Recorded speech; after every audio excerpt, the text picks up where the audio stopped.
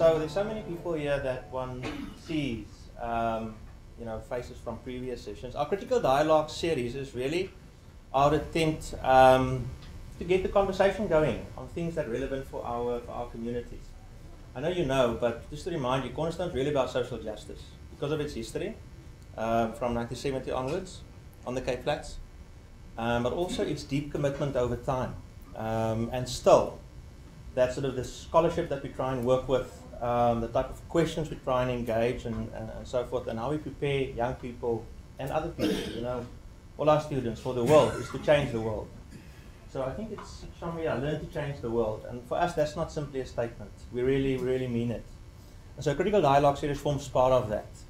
So thank you for being here. And so every month, I think the first Thursday of the month, we will do something like this. So thank you for being here. So just to say briefly, we get that our history is not past. And our past is present. We all know this. I was born in 1974. 2 years before this story played out. And for me to be part of conversations with you and with other activists, with other young people who were not at that time there and present is a major and significant thing.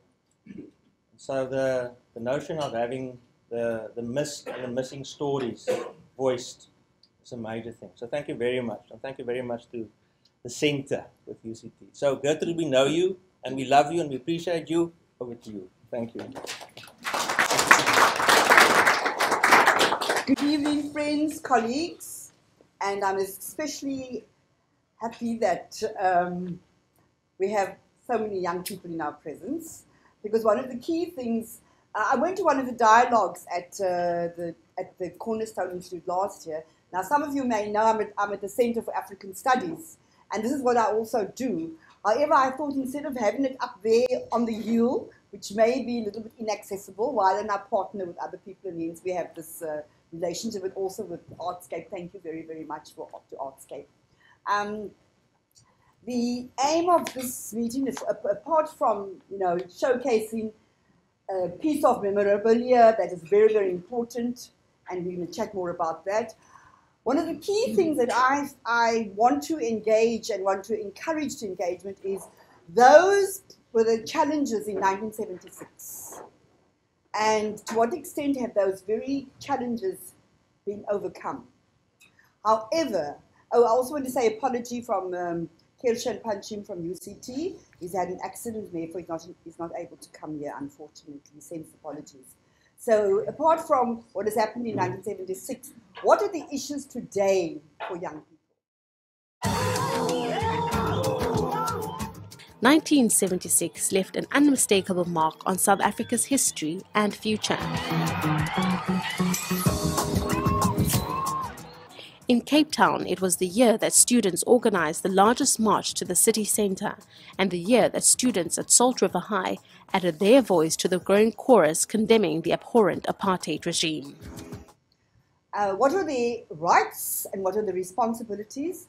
But we also know that without having a dialogue that is intergenerational, it's not going to get us anywhere. I think it's very important that we ensure that it's intergenerational, but also intersectional. And I think we must try and broaden our group at some stage to have maybe people who are more marginalized in terms of LGBTIQ or disabled or other axes of oppression.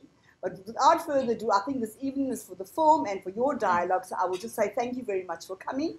And unfortunately, some of you know, tonight I have a red beret, but I have so many different hats. So at 6:30 I'll be leaving because at the Baxter, I've coordinated a group of refugees for the film, for the play there, so I have to be at the Baxter. But then Noel will be coming at 6:30. At the moment he's at a matric teacher meeting. So we ensure one of us is here. But thank you very, very much. So we can give them a hand as I ask Simone to come forward and just welcome them. Thank you. Yeah. So because of, no, but the spotlight on me is not working. Okay, actually the spotlight on me is. So I decided to take the ramp because I couldn't come out of the wind. I will be very short and sweet. I just want to welcome all of you to Artscape. It is an absolute privilege to have an event like this Artscape. Rudy and I were just talking earlier about the history of this place, and he was asking me about the MPF van Wyk Lowe's little saying in the wall there. And why it is so important for Artscape to have events like this is that we all know the history of Artscape, the Nico Milan in 1970, whatever, before I was born. I mean, I don't know anything about this documentary. I'm a, what do you call it, a newbie or whatever, born free. Born free. I mean, the Botox work, right? So, it's part of Artscape's transformation. It's part of Artscape opening up our venues to events like this, which couldn't be held even just a few years ago. And welcome everybody. We hope that this collaboration would grow from strength to strength. Just an apologies. Sorry, I'm Simone Yerigin, the communications manager, and apologies for Marlene Leroux, our CEO. She's had to go and accept an award or something at the World Fairs of one of Artscape co-productions. So enjoy the production and see you at Artscape as often as one you would like to be here. Thank you very much. And thanks. So is it okay if we hand over to you now? Yeah. So, Anwar, thank you. Hi everyone, I'm Anwar Omar. I'm the producer and director of the documentary that you're about to see. Firstly, I need to thank Gertrude, UCT, Cornerstone, as well as Artscape. Thank you very much for showcasing this, I think, important piece of history. By way of introduction, the documentary is essentially about 10 students, 2 teachers, and a parent that was arrested in 1976 at Salt River High School. The events leading up to their arrest and the incarceration, the court case, and obviously the impact on their lives. I was the youngest of the group that was detained. I was 14 years old at the time. However, in making the documentary, I didn't want the documentary to be about myself. Neither did I want the documentary to be about any one individual in the group. It's obviously about an event at the time, but I wanted to be broader than that. I wanted it to represent all those untold stories, because there's many thousands of individuals, students and others that were arrested at the time, whose stories will probably never be told. I had difficulty in putting, both financially and otherwise, in putting this documentary together. It took me 3 years and almost 200,000 Rand, which I obviously had to fund myself. So yeah, the story is called Salt River High 1976, the untold story, with the intention that this story represents all those other untold stories. Yeah? So you'll see, even though I'm telling the story, I don't feature much in the documentary, and even though everyone else participates in the documentary, the story is about none of them either. Yeah. So yeah, I would like to get feedback in that regard as we go along. Some of the challenges that I encountered in making the documentary, I mean, Cornerstone is partially a film school as well, is, I'm not a filmmaker. I'm a petroleum economist by qualification and profession. I retired 3 years ago, which put me in a position to do the documentary. So I had to up my skill set pretty quickly. I had obviously good project management experience. I managed mega projects all over the world over the past 20 years. Project management came naturally to me, but I didn't have the technical expertise of filmmaking. So, firstly I had to upskill myself, and I had to insource the expertise that I required. Having said that, it's expensive. I knew I had a story, a good story, because I've told many about it, and many told me that it's a story worthy of narrating, but funding was never forthcoming. So I funded it myself, using my retirement funds to fund it. The scope of the documentary, I was very meticulous in terms of scoping it. It's about these 10 students, 2 teachers and a parent that were arrested at Salt River High. 1976, obviously, many thousands of individuals were involved. So how do I scope it? How do I ensure that you don't have a never-ending story in terms of scope creep? So I kept it, about these individuals and tried to use their experience to reflect broader on our society. So that's the scope. So, you know, it's no more or less than that.